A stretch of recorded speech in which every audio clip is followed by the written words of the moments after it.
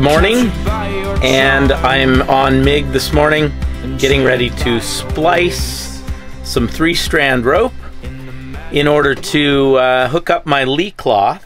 I tend to splice 3-strand a lot for anchor purposes and little things around the boat. It's really not a difficult thing. There's not a real mystery to it after the first tuck is in.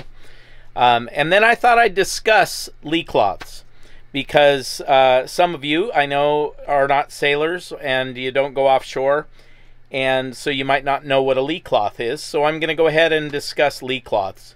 I also wanted to show you some of the homey things that I've done since I finished the cushions on the forward cabin of MIG, and I'm very happy with some of the other little things that I did that make it feel more like a home. As some of you might remember, I grew up in Wyoming and spent many years in Montana, and that area is my home in my heart. I can't ever live there again because it's not close enough to the ocean, and now the ocean, I have to live near the ocean, obviously. So I wanted to bring everything on MIG, because she's such a small boat. Everything that I hang on the walls has a very specific meaning to me in my heart.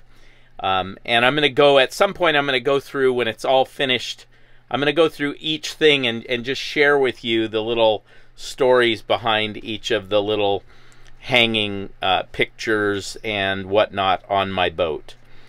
But today I wanted to share a little bit about my curtains and my lee cloth material and my pillow slip covers, all of which I made myself with my Sailrite sewing machine.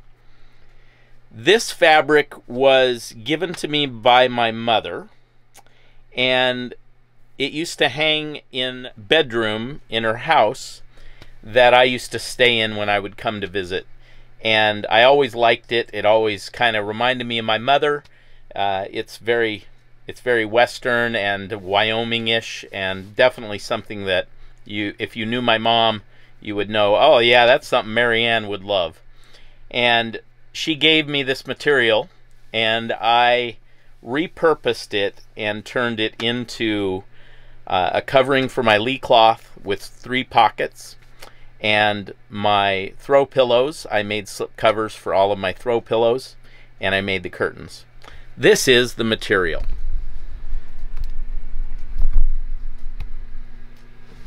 These are the curtains, and they're very simple little curtains. They have paint stick stirrers in the bottom and the top right here so that I can roll them up. And why do you need curtains on a boat? Because when you get into the sun, you just want to block that sun a little bit. You just roll them up, and then they'll just tie with, I'm going to make a little green tie for each curtain from the same material as my cushions. So all of the ports now have these little curtains, and I made these slip covers. There's my blanket that she gave me as well, rolled up. But I made these slip covers myself for these pillows. These were pillows that I had in the house that we weren't using. And you can get pillow forms from Sailrite and make your own without repurposing other pillows. But these pillowcases, little slip covers, have a little opening so that you can take the pillow out, remove it, and put it back in. And that was the first time I'd ever done that. So this one also has the same little deal. I did a little better job on that one, but they're very cool. And then this is a lee cloth. I'm getting ready to splice this 3-strand rope, and I'll show you how to do that, and then how the lee cloth attaches up above. Here's the lee cloth. It goes up like this, and it holds you in your berth when you're offshore. Most lee claws, people tend to make them very tall, like way up here. And you really don't need them that tall. The reason I like them a little shorter, mine is only about comes up about 1.5 feet. And the reason I like that is because I like to be able to just jump right over the lee cloth without taking it down. I like leaving it up. And if it was very tall, especially in the small boat, I would have to crawl in and out through the front area right here. And I just want to be able to just jump over it. Oh, and I finished my insert cushion right here. So that's another little cool thing. And I just put it on here right now to show you that as well. So when I'm offshore, the lee cloth will be up. This area will be my berth, and I'll never put the bedding away and whatnot when I'm offshore. It'll just be, and there'll be a sheet that comes down over this and then here, and that'll be my berth. And then I'll leave this up, and then underneath here I will store my life raft and my ditch bag. So I'm going to take this down right now, and then I'm going to begin working on my lee cloth. But when I'm offshore, this will be up all the time, which makes it very easy to sit right here at the nav station on this side as well. See, I can sit right here with the lee cloth up and work at the nav station right here. And the other thing you can do offshore is you can sit right here facing forward with the lee cloth up and the berth here. You can sit right here facing forward on the boat, which is very comfortable offshore to face forward.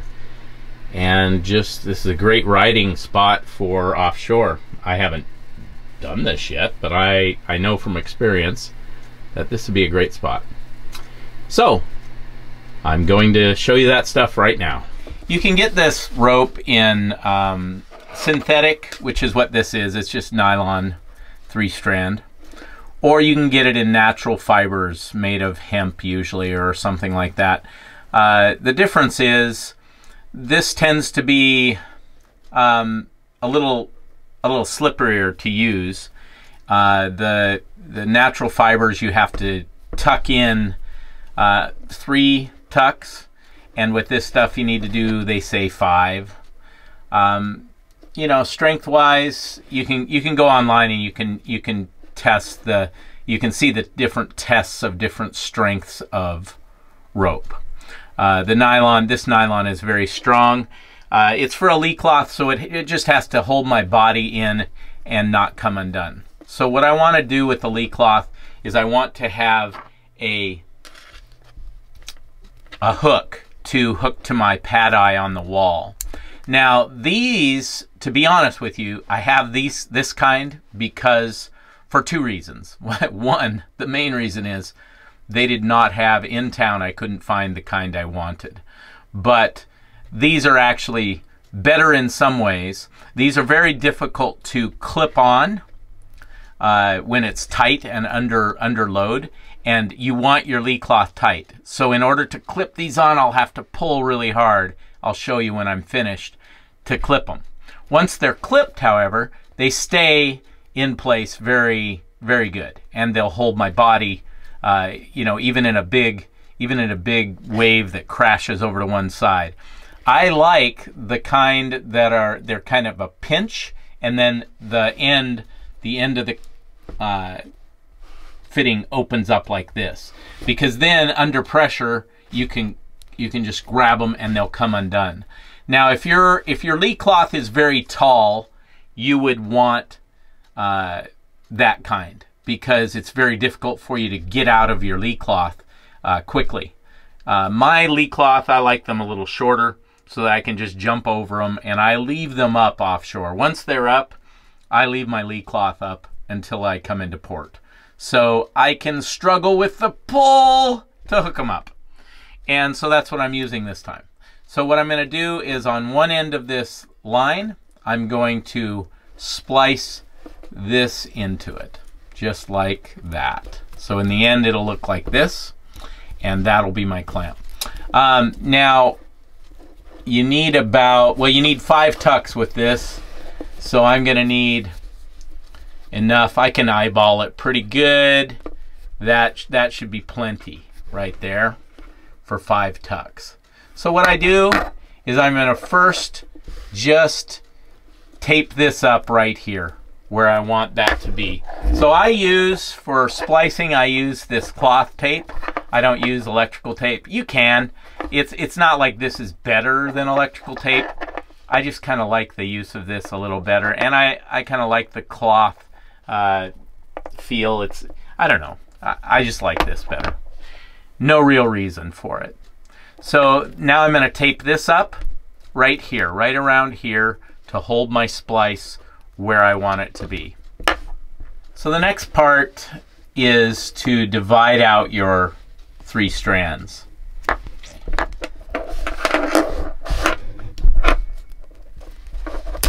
Okay, so there they are, and now I'm going to put a little tape around each of those.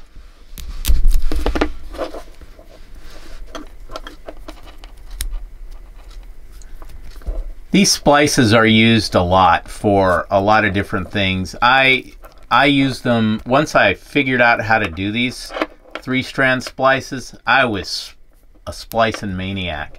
I like to splice my rode right into my chain so that I don't have to worry about the chain, you know, coming undone from the rode.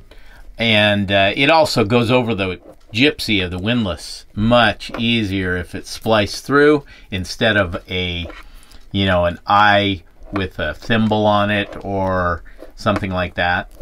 Now the next thing that I do here, well, what you have to do is you unwind all this. Then I'll show you a little trick I use that helps me keep these in order. So I unwind them all, and then you just kind of want them to fall where they want to fall. So you just kind of shake it, and then you get an idea of, it looks like, obviously this is my center and this is my left facing you guys, and this is my right facing you guys. So what I do is I put a green mark on the starboard side, the right side, just to keep an idea of which one is which. The middle one doesn't have anything except for the black tape. And then port and starboard, green, red.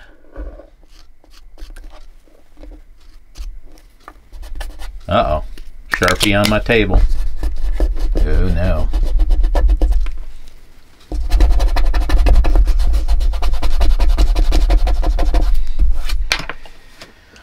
Alright, so now I have my 3 strands. So you take your center strand and you want to put it over the first one nearest it on top, which would be, we hold it like that and we look, it's the first nearest one is going to be this one here. So we are going to go over that and under the next one down. Now if you had a fid and a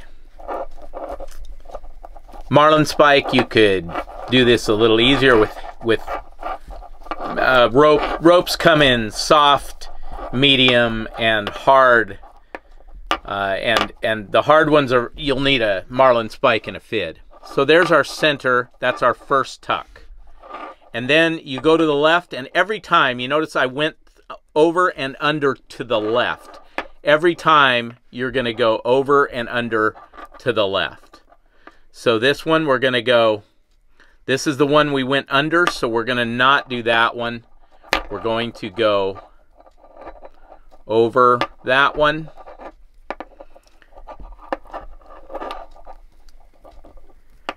And under this one to the left with red.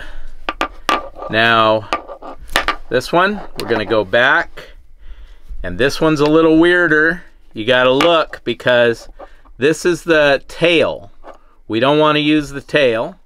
And this is the other tail. So the one that we want to go over and under is right here. So we're going to be going backwards to do that. If you look, I'm going to pull this one apart, and with the green one,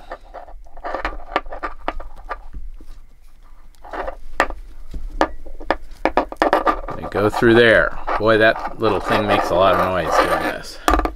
Okay, now if you did this right, you snug them down, and if you did it right, they should all fall off of one side each of that. Then you go back to your black, and you will just go over and under all the way up. So I go over this one with the black and under that one. Then red was my next one. So I've got the red one, and I'm going to flip this over, and I'm going to go over this one and under the next one. Always going through and going to the left. Okay? And then we'll look at our green one right here. And it's going to be over this one and under that one. Now you kind of will want to accidentally do the actual tail one, but you don't want to do that. So you go through that one. There we go. And I'm not going to show you the rest of this. I'll show you at the end what it looks like. But that is what we're looking for right there. This nice splice. And now I'm just going to go over and under, black, red, green, over and under until these are buried at the end. And then I will cut them off. And this splice will be done for this. And then I have to splice the other side to the lee cloth. This is the end result of our splice. And if you notice, if you've done it right, all three come out at about perpendicular to each other. And you can see that it's done right. It looks right. If it looks lopsided, then it's wrong. Now, the other way that you can do this, if you don't like these tails coming out like this, is you can tuck one, cut it off, then tuck the next one up again in a line and cut it off, and then tuck the next one up and cut it off. And in the end, then, that looks like this. I kind of like that better. This, by the way, is a finished lee cloth line. I kind of like that. I'm not going to do it on this one, though. And I didn't down here either. So the next thing I need to do is splice my line to this. Now, you notice there's no grommet on the outside. This is just a cover. The actual lee cloth is this canvas in here, and it already had a grommet in it, so I can't put a new grommet through there. So it won't matter. There is a grommet underneath, so I'm gonna just splice directly to it like I did this one. The grommet is what's actually holding that, not the cloth on the outside. So I'm not going to show you splicing this one either. I will just go ahead and do it right now, and then I'll finish up showing you the entire lee cloth and how it works. So here I am laying on my berth on MIG, and I have my lee cloth up.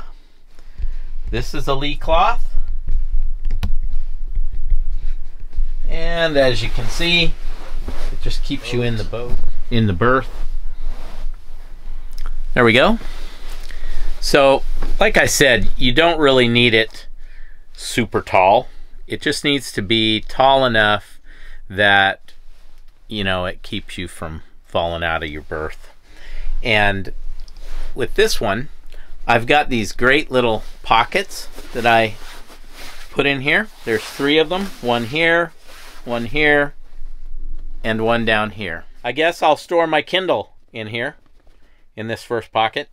And maybe in the middle pocket, I can put my little travel CPAP machine when I'm not using it. But yeah, it's pretty comfortable little spot. So here's the way I would usually be sleeping with this. On the side right here.